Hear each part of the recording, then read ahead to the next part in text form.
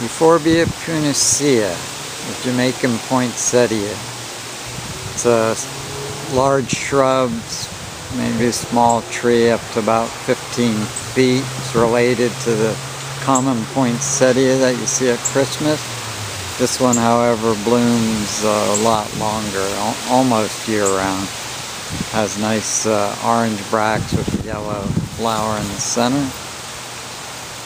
It also has seed pods that form. There's 3 seeds inside these capsules,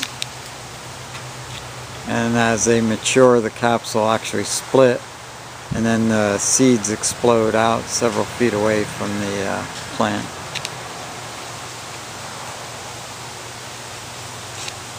I'll try to get an overall picture of the whole tree.